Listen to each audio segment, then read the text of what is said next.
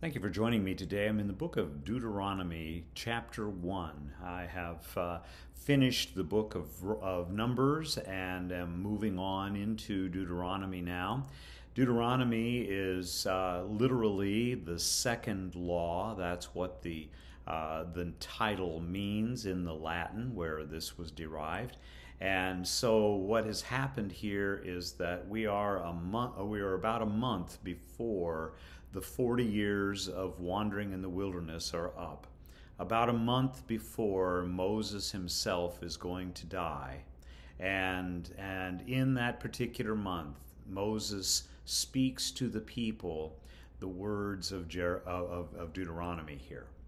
And so in this first speech that he makes, and some scholars have divided into about 3 different speeches. It's tough to do that, but certainly the people were not going to be able to stand and listen to Moses for all 36 chapters of this particular book, but so it was probably broken up into several different settings that way. But here in the very first chapter, Moses starts by saying, look, the key event in all of our wanderings since the time that we were on Mount Sinai, or Mount Horeb as they called it, the key event was when we sent the spies into the land of Palestine. And it's interesting here in this particular passage that Moses attributes the idea of doing that to the people themselves. Notice what he says here in verse 22 of Deuteronomy 1. He says, "Then all of you came near me and said, 'Let us send men before us that they may explore the land for us and bring us word again of the way by which we must go up and the cities into which we shall come.' And Moses says, 'The thing seemed good to me, and so I took 12 men and I did that.'" Well, if you go back to the book of Numbers in chapter 13, where this particular event is described for the first time, you'll recognize that it says that the Lord told Moses that. So which was it? Well, my suggestion to you to reconcile that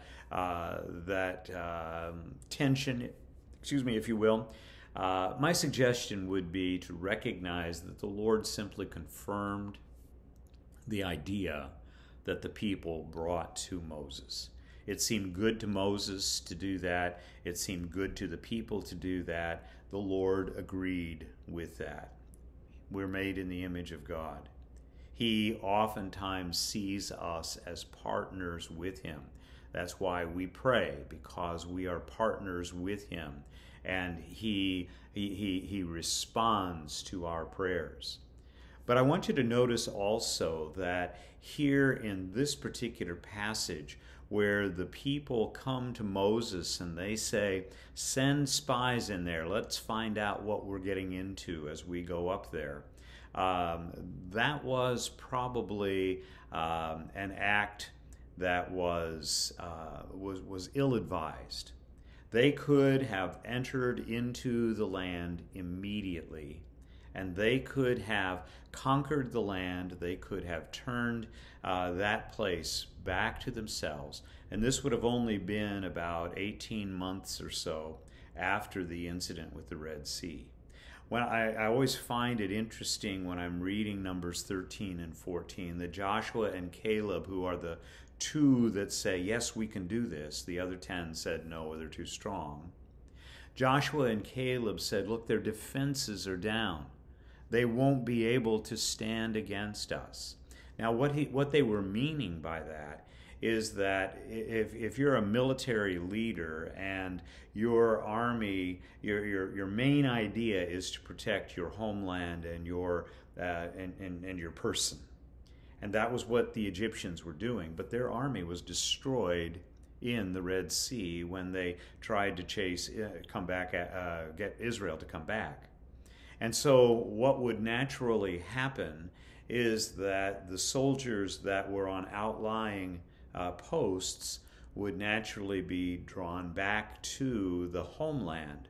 And that was one of the places where these Egyptian soldiers were. They were in the area of Palestine, and so they would have been drawn back. And so Joshua and Caleb were exactly right that all of a sudden, 18 months after the Egyptian army was destroyed, they hadn't had time to replenish their fortresses there. And so Israel could have gone right in. But in this case, they listened to the 10 spies. And maybe if they hadn't had the idea of sending those spies in to begin with, maybe they would have gone in and they would have spared themselves 40 years of wandering in the wilderness. It's all speculation. We don't know. But what I do know is that sometimes learning more about the situation rather than trusting that God's going to provide for us is not always the best policy. Father, we thank you for giving your commands to us, and we pray that you would help us to stand and to believe you. Lord, there are times when it is right and proper for us to get more knowledge before we go in, but there are other times when perhaps it would be better for us simply to believe your word and believe that you're going to provide for us. And so, Father, I just ask you to give us the wisdom that we need. We are partners with you as we have been made in your image, and we ask that you would speak and that you would guide and that you would direct, and may we follow you faithfully. In Jesus' name, amen. God bless you. I hope you have a great day.